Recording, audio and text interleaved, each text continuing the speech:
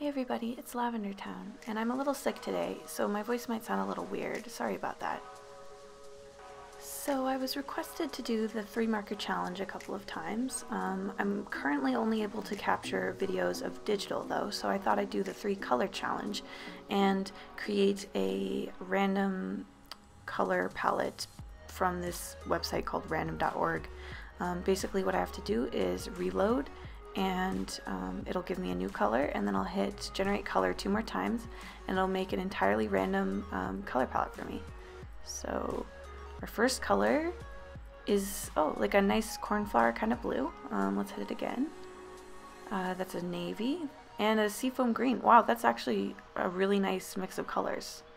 So okay, I'll just screenshot that, put that in Photoshop, and then we can start drawing.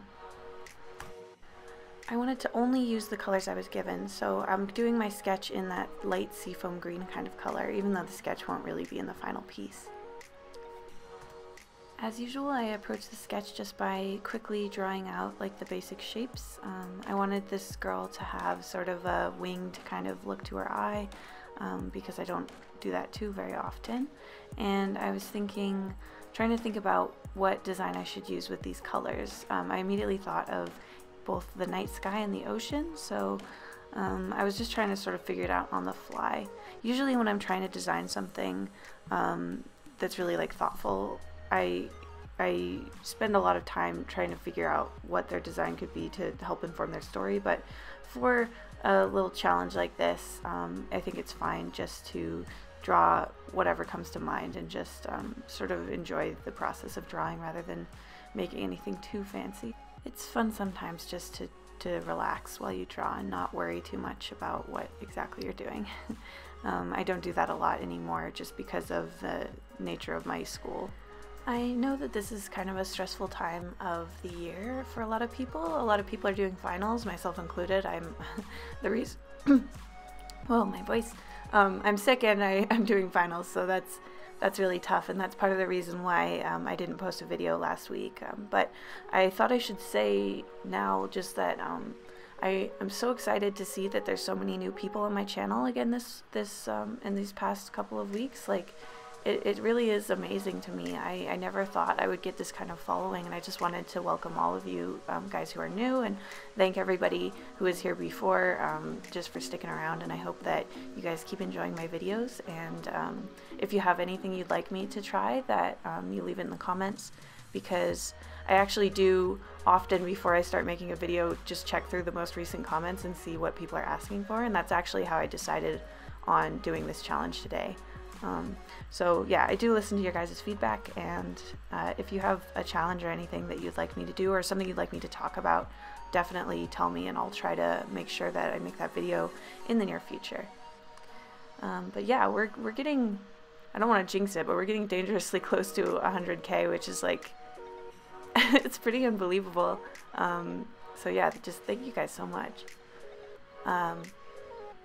But I hope any of you who are going through finals right now, or if you're sick or anything like that, or even just the stress of trying to get gifts and stuff in the holiday season, that you take good care of yourself and you're taking it easy every once in a while. So I'm using that navy color because it's the darkest one to do my lines. It's actually looking very close to black when I use it this way. And I'm drawing little moon and star sort of drawings in her eyes. Just because I thought that this whole color palette reminded me of like the night sky or the ocean, so I wanted to try to incorporate that into her design, even though mainly this design is pretty thoughtless. It's just sort of like a cute girl design that I go to default. But I also, you might notice, did the arms and hands a little differently. They're still not exactly realistic, but I've been getting a lot of comments about people who think I don't know how to draw arms with joints or hands or whatever. I assure you it is definitely a stylistic choice. Like I don't think I would have got into my art college if I didn't know how to do regular human anatomy. I really enjoyed the rubber hose style of doing arms because it's so like silly looking, and I kind of like that. But I thought for this one I might as well do like a proper sort of pose, just because you know, it's good to change things up every once in a while. But yeah, anatomy's tough, and I've been asked to do an anatomy video as well, which I think should be interesting, because again, there are people who I think don't realize that artists can do a multitude of styles, and if they're doing like rubber hose or, you know, the weird hands I draw, that perhaps they don't know how to draw hands. So if I do that anatomy video, at least maybe it'll put those comments to rest, and hopefully it will be helpful. Anatomy is something that's pretty difficult, I think, for a lot of artists, just because it is kind of precise, and there's a lot of ways it can go wrong. But yeah, I'll definitely look into making that, because it is, you know, it's something that plagues so many artists trying to get it right, especially when you're first starting out. So I'm flatting in some blacks just to sort of define certain shapes. The sketch I'm working off of is really loose, so I'm having some issues with the inking, trying to figure out where I want everything to go, because it was so like sloppy.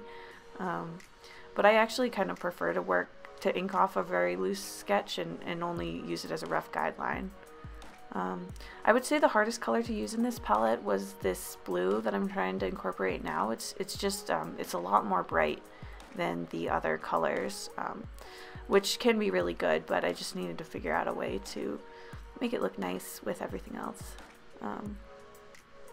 I'm cropping it now because I don't like how the legs look, and that's another really nice thing about Photoshop. Though I guess you could do that in real life. Like sometimes when I'd mess up the legs on a drawing or some part of the drawing, I'd just literally cut it off, which you can do.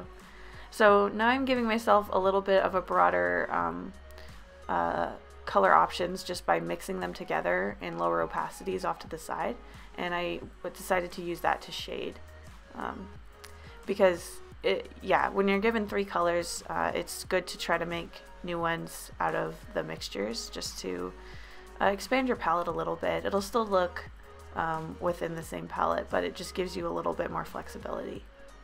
And I decided to try to find a marker type brush to use for the shading, because then I thought that would be like sort of a nod to the original challenge. I believe it was Bailey J, the art YouTuber, who started or popularized this challenge. So yeah, definitely look at hers, because I'm sure they're really cool. I think I watched them a while ago.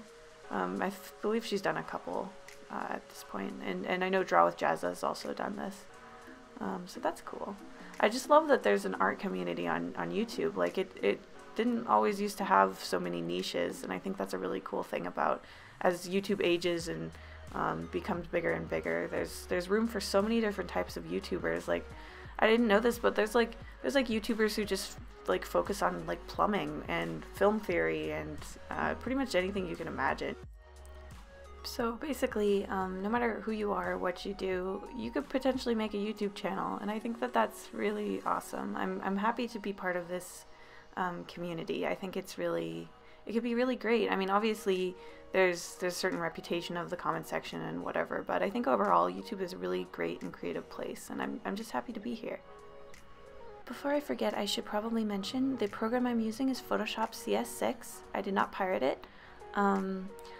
The brushes I'm using are all from the Kyle T. Webster Mega Brush Pack. If you look up those terms in Google, you will be able to find his website and all of his brushes and brush packs that he has to offer. The tablet I'm using is a Intuos 4 medium size. I got that from Wacom, and I recommend it. I'm not sure if they sell them anymore though. It has been a while. I believe I got it when I was 14 or 15, so it's quite an old tablet at this point, but it's still working pretty well. And I am capturing this with QuickTime, the actual like footage of drawing this, and yeah, I believe that's most of the frequently asked questions. I will be making a FAQ video sooner rather than later. So this is the final product. I think she turned out pretty great. Like the color scheme was really quite easy. I think if I do this again, I might generate more color palettes until I find one that's a bit more difficult to use, because they really went together quite well, and I really enjoyed this challenge. I hope you guys had fun too, even though it wasn't super hard. Special thank you to all of my patrons, including @LivesLikesToDraw, Paynamel, Sorao, Caitlin Fossey, Luna Sabroso, Adrian Delport, and Adrian Morales. All other credits are in the description below. I hope you enjoyed this video, and I'll see you next week.